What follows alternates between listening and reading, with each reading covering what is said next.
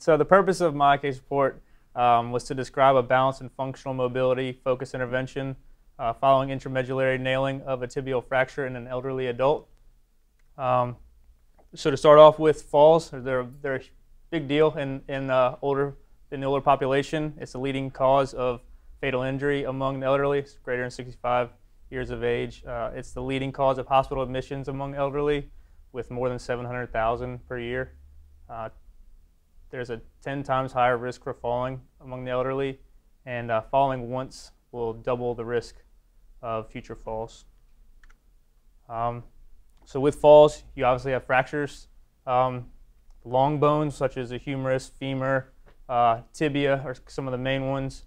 They're the most common in the elderly. Sarcopenia, with wasting or loss of muscle mass that goes along with the aging process, increasing bone fragility, impaired healing with all the comorbidities as people age, combined with age-related osteopenia or even osteoporosis, become risk factors for fractures. Fracture non-union is higher in the elderly population, and then specifically for this case, distal tibia fractures are a little more difficult to manage due to their proximity to the ankle joint and the fibula. So what the gold standard for tibial fracture treatment is intramedullary nailing. It's pretty much an internal splint to stabilize the fracture. With the IM nailing, you have better alignment, which will give you faster healing. You have earlier weight bearing, earlier joint motion, higher union rates, doesn't mess with the soft tissue healing around the fracture site, and you have a lower rate of infections. Some of the cons with IM nailing is increased knee pain, and when I show you one of the pictures, you'll see why, or when I tell you about it, you'll see why. You have a higher incidence of angular malunion. So if you think about rotation in the transverse plane with the fracture healing, it's not always, it's obviously the goal to get it aligned right, but that doesn't always happen. And then also a possible leg length discrepancy. So just to let you know, I really wanted to get a gruesome tibia intramedullary nailing with the hammer, but they're all like 30 minutes long. So instead, I got you a nice animated PG femur, which is very similar. So we have the guide wire inserted into the long bone, this femur, but we'll talk about the tibia in a minute. They'll use a drill to ream the hole to allow the rod, when they place it, to go in a little more smoothly, a little more room.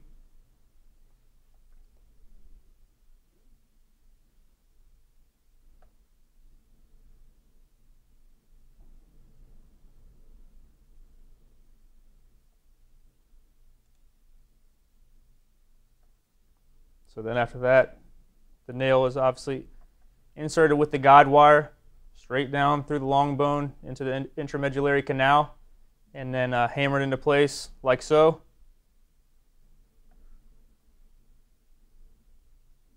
And then locking screws are placed proximally and distally to hold the nail in place.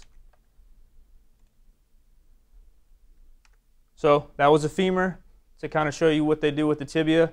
In the picture on the left, what they do is they'll make the incision and split the patellar tendon and go straight through the tibial plateau, so you can kind of see why there might be some knee pain. And then in some of these x-rays of the fractures, you can kind of see what it would look like with the locking screws, and it's not uncommon to have pain where they inserted the screws as well.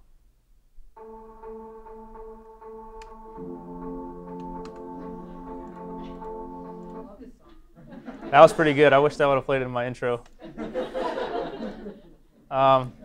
So rehabilitation following the IM nail placement, there's a huge lack of literature focusing on rehabilitation following a distal tibia fracture with IM nail fixation.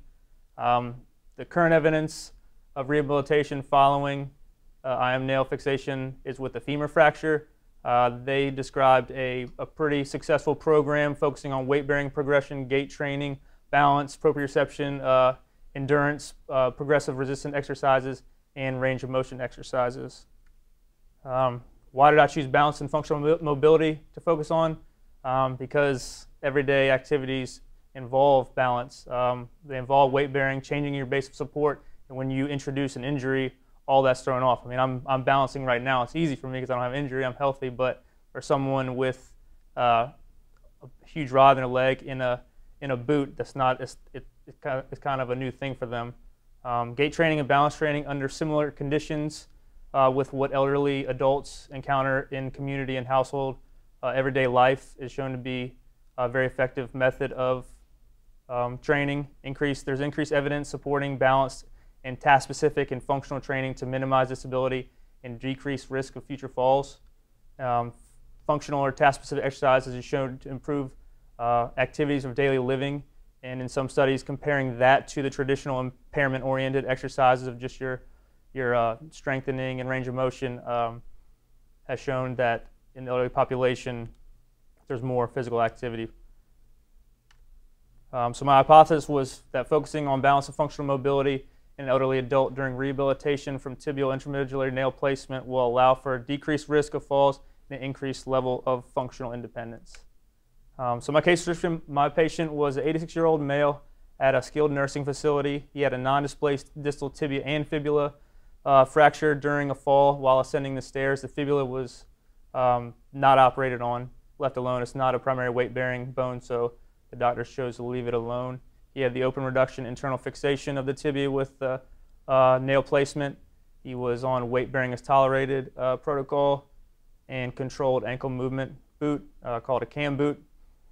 We'll talk about it a little bit, but that bothered me because he was given that probably 2.5 weeks after he started physical therapy. So he had been in tennis shoes for the first 2 weeks post-surgery doing weight-bearing stuff, and then they randomly added that. But he was independent and living alone pre-injury with no assistive devices, and his goals were to regain his balance, walk alone, negotiate a staircase, and return to independent living. The intervention was 5 days a week for 4 weeks, a total of 20 sessions. Each session was approximately 60 minutes long. Some were 75, some were 35. It was really not up to me, but the progression during the intervention was based pretty much on the level of assistance that he needed during the activities that we did, how much cueing he needed, whether verbal or tactile, and self-reported pain or fatigue levels. We had a pretty good relationship, I like to think, so I could kind of tell when he needed a break. He felt comfortable telling me when. So we focused on simulating household and community tasks in a safe and controlled environment. So for gait training, we worked on level surface ambulation, uneven surfaces on cobblestone, on bricks. I was fortunate enough to be at a skilled nurse facility that had what they called a village, which had like uneven surface areas with ramped curbs. In that picture, you can see the car that's in the building, that's in the facility. So you can practice that type of thing. We practiced curb navigation, stair negotiation, balance training with and without upper extremity support. We would try and test him a little bit with both hands on the walker, one hand on the walker, no hands with me guarding. We did a little beanbag toss with functional reaching, having to reach across the body, pick up a beanbag, throw it at random locations. Functional reach just towards, they had a market where you'd have to reach for a banana or an apple. So we'd focus on that, challenging his balance. Balloon tapping, which is just kind of reaction balance. Ball toss, same type of thing. And then focus a little bit on single leg stance with toe taps on a step, just having to control 1 foot tapping on a step, 1 foot come off. Functional activities, we had your bed mobility and your transfers, working on supine to sit, eventually getting to sit to stand, transferring from the recumbent bicycle to transferring to a wheelchair, transferring to a low mat, transferring to a toilet, just all sorts of different things to work on all the different surfaces he would have to transfer to when he was discharged. Therapeutic exercise, we did a lot of strengthening as well. We did mini squats, long arc quads, hip abduction, hip adduction. We did we tried to do some ankle strengthening, some endurance on the recumbent bike. We did some active range of motion with what you would say the BAPS board, wobble board, ankle alphabet, those type of things to get his ankle moving, because he was in the cam boot during all weight bearing, but he also wore it pretty much all the time. Even if he told him not to, he was in it 20 hours a day.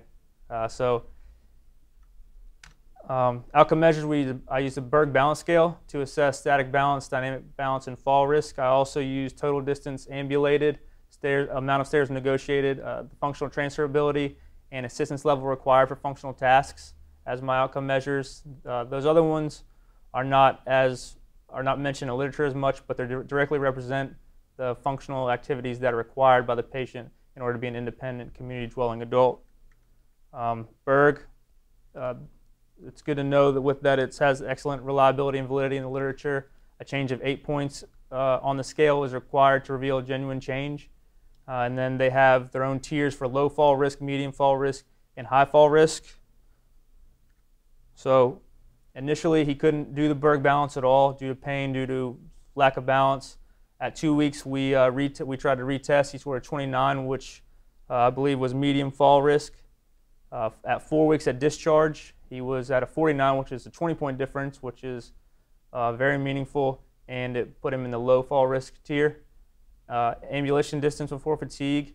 Initially, he was able to walk 40 feet with contact guard or minimal assist. At 2 weeks, he was able to go 230. This is with rolling walker. He was able to go 230 feet with standby assist, and then at discharge, he was able to ambulate 300 feet with the rolling walker with modified independence, meaning he could do it himself. He just took a little longer. Stairs negotiated. Initially, couldn't do it at all. 2 weeks, 13 stairs, up and down with contact guard assist, and that's with bilateral rail support on both sides.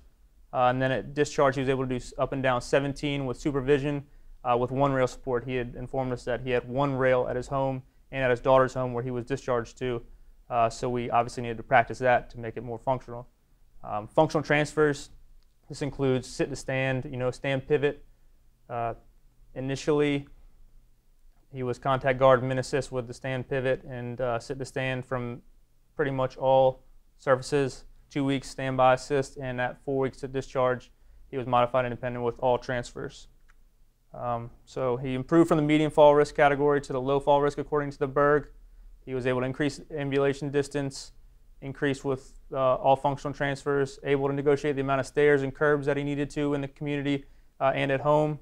And although he experienced improvements in most lower extremity joints, hip, knee, and ankle, there was still deficits in the ankle. It wasn't as where I wanted to be. I kind of attribute that to being in the cam boot all the time. Some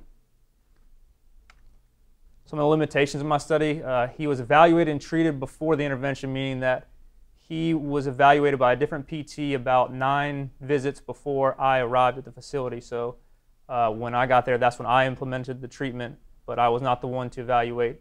And he was treated by the other PT, and he was treated by OT. OT was actually treated in the entire length of stay. Marwan, this is for you. I regret the lack of manual treatment and stretching that I did not do. When you're in a facility like that, and you kind of start doing what some other people do as a student. I think back, and I really wish I would have done some more manual treatment, even though I'm sure it would have. I don't know what it would have done with going back in the cam boot for another 20 hours. I wish I had more literature-based outcome measures. I really like the functional measures, and I like the Berg balance. I would have liked to have done a tug, timed up and go, maybe a 6-minute walk test, and then also long-term effects after discharge from there to his daughter's home. We don't know what he's doing now, like that. So that's one of the limitations. And then future research. Obviously, the optimal rehabilitation protocol to return similar patients to their prior level of function, early weight bearing versus late weight bearing. That kind of goes along with the cam boot protocol because I don't know. I really want to know why that he got put in the cam boot with no real indications that we knew about halfway through the intervention or maybe a quarter of the way through the intervention when he was already performing weight bearing, ambulating with no boot. I really like to study the effects of the cam boot on functional outcomes. And then, like I said, long-term effects of similar rehabilitation protocols to see what it would be down the road, maybe a year, 2 years, even months. Here are my references if any of you would like to know any more about this.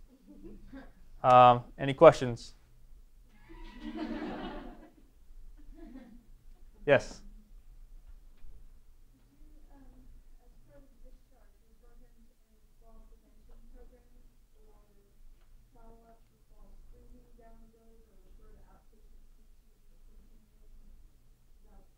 Yes, ma'am. We was discharged home with health care provided by his daughter and daughter's husband, who were going to be around most of the day. And then we also asked for home health services because the occupational therapist and we felt he was a little impulsive sometimes.